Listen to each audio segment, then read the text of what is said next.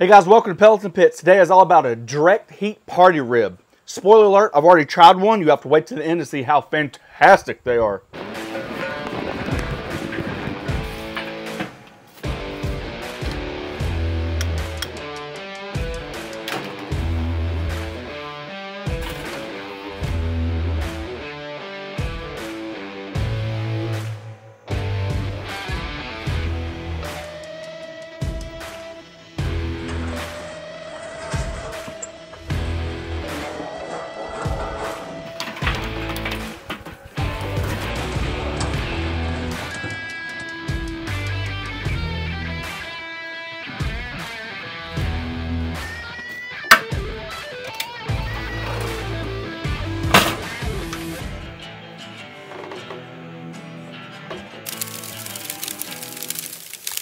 Alright, to get started, our Weber is warming up.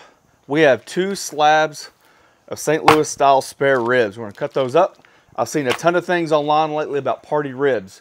Not too long ago, we did direct heat ribs, and being a charcoal fan that I am, I absolutely loved them. Like, really liked them. I think it came out fantastic. So today is all about direct heat party ribs. Shout out to a guy that sent this to me. It happens to be made in Tennessee.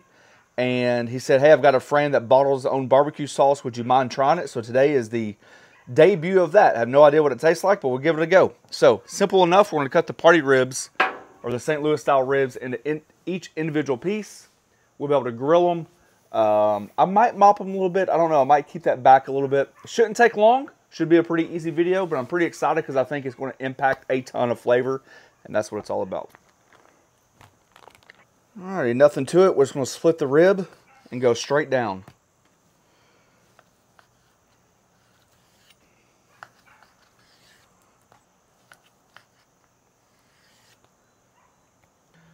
Alrighty, now we're just going to season the ribs up. I'm going to use that Texas all-purpose rub, salt, pepper, garlic, and seasoned salt. I was going to use that, but if you think about it, when you're using direct heat, this has a little sugar in there, and I was worried about it burning too fast. We might be able to use that at the end, so just got to be careful about that. Whether it's my seasoning or anybody else's. If it has a lot of sugar on there, you do direct heat, you got to be careful. So, simply enough, we're just going to season all sides.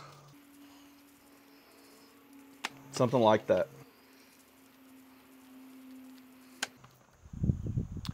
Alrighty, don't knock it till you try it. You guys know I rock that smoking pecan pellets when we do our pellet smokers. Last few times I've done my charcoal. The one thing I like about charcoal is the flavor, but I miss the wood flavor. A lot of times we add wood chips. If you got your pellets, just go ahead and add your pellets. And I'm going to show you the difference in the smoke levels. And I'm going to add this a couple times. You can already see that smoke rising through there. I'm going to go bone side down first. I don't know if it'll matter. But we're just going to put these ribs all across the grill. When you spread out your charcoal, try to spread it out evenly so you don't have like hot spots that you're not aware of. I mean, look at the smoke now. That's all types of flavor inside the ribs. Kind of like the best of both worlds. You get the charcoal and the pecan flavor. Perfect.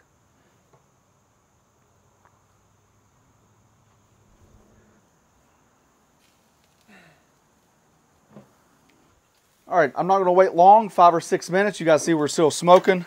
You might have to adjust some of your ribs if need be for your hot spots. Whew. We can see right there is a good hot spot, so I'm just going to rotate the grill. Take my pellets, just dump around the edges.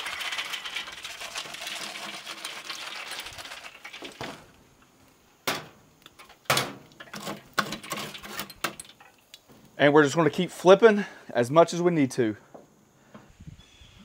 All right, 300's been kind of like the target goal. I just got a little apple cider vinegar. Once we flip them, we'll spritz them.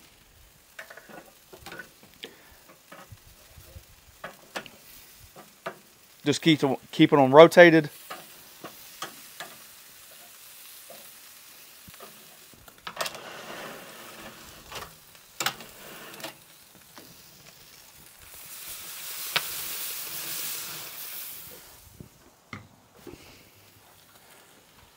Like anything, you're just dealing with gas and brakes. So if you notice your temps getting up there, you know, obviously you can back this down a little bit.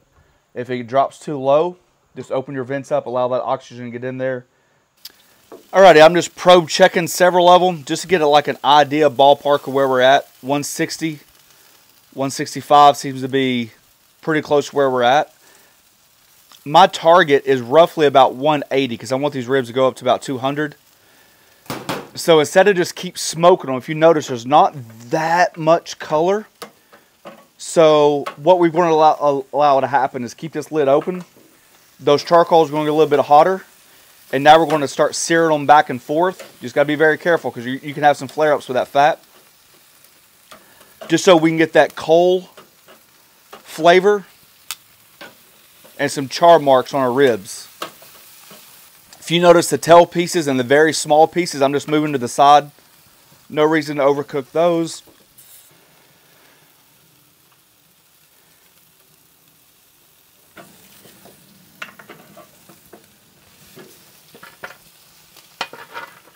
Just taking those little bits off.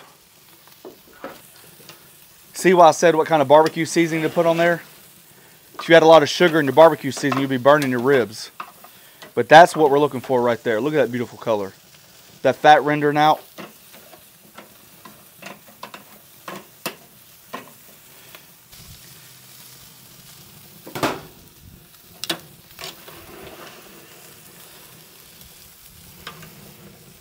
All right, let's close that lid.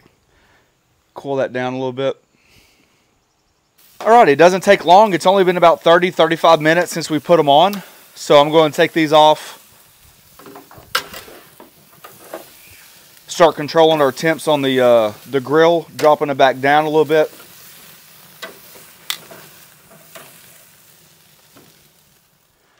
Alrighty, I just tasted this Big Mike's barbecue sauce. Definitely on the vinegary side, not much sweet. I can live with that. Typically, I tend towards the vinegar sauce. Some people might like it more, but we're going to up the flavor a little bit with a little bit more sweetness. Just trying to balance those flavors. So I'm gonna line the pan with that sauce. Give me a little brown sugar. Hot honey. Those flavors just might go together very well. Just mirroring those flavors of what you would traditionally use on a rib. Just throw some butter down. I mean, can we just get appreciation for how pretty those ribs look? I mean, that right there is almost good enough itself. Golly, that looks good.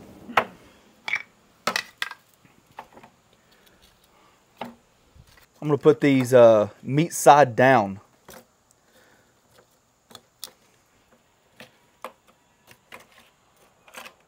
And then we're just going to mirror those same things that we did on the bottom. So the barbecue sauce, the brown sugar, the butter, the honey.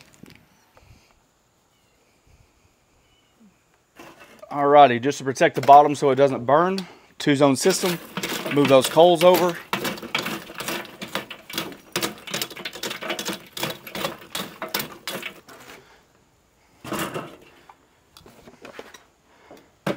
Put that pan on it just like that. Alrighty, we've basically come up to temp, minus a few degrees. So what I'm doing now is basically kind of like just turning the ribs in the own sauce, kind of get them glazed. And I am going to just keep these on the grill a little bit longer. We will pull the ribs, keep the pan on the grill, and let that sauce reduce. And that's going to be our finishing barbecue sauce.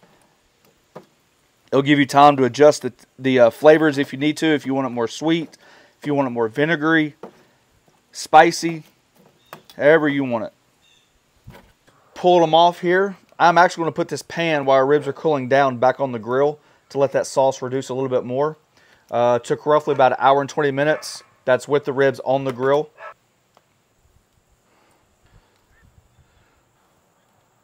Instead of keep reducing it, I'm just going to separate a lot of that pork fat and keep a lot of that goodness. Look at that stuff in there. That is all flavor. So I'm going to put that in there and separate it. Alrighty, the ribs are cooled, and I've just skimmed the fat off the top of this sauce. This is what's left of it. And this is what we're just going to come back over and just kind of like top these ribs with. Perfect for tailgating. You don't have to Bring your smoker. You don't have to worry about power. Good old charcoal will do it. Hour and a half in, and you should have yourself some fantastic direct heat party ribs. All right, guys, I can't lie. You're not going to get my honest reaction. My first honest reaction was when I took the first bite.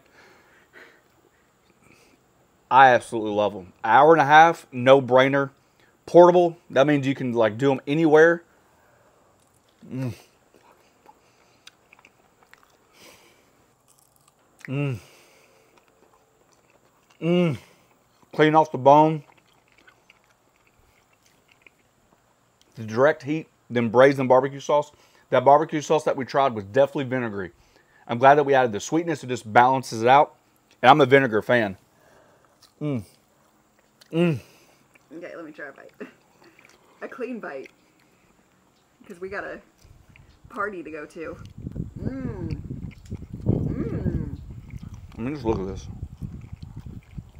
Mmm. I mean, you know, that has good, like, grill flavor. Even for only being on there an hour and 20 minutes. Adding those smoke and pecan pellets, it definitely aids in the smoke factor. There's no way ifs, ands, or buts about it. So you get the direct heat, you get the smoke, perfect balance. The vinegar barbecue sauce along with a little sweetness, balance. You could have left them on the grill a little bit longer. Depends on how you like your ribs. I'm not necessarily a fall off the bone type of guy, but you can definitely do that. I would take advantage when you're braising it versus just grilling it. And also just be careful about what kind of seasoning you use because you're over a direct heat. If you notice that at the very end, open that lid like we mentioned, and was able to really get a char, which is what I enjoy. And ultimately, that's what matters. Not what my wife wants, what I want, because I'm going to chow down on these bad boys. I might leave her one. Thanks for watching. Don't forget to press that subscribe button, pound the notification button, share it with your friends. Peace. God, them things are good.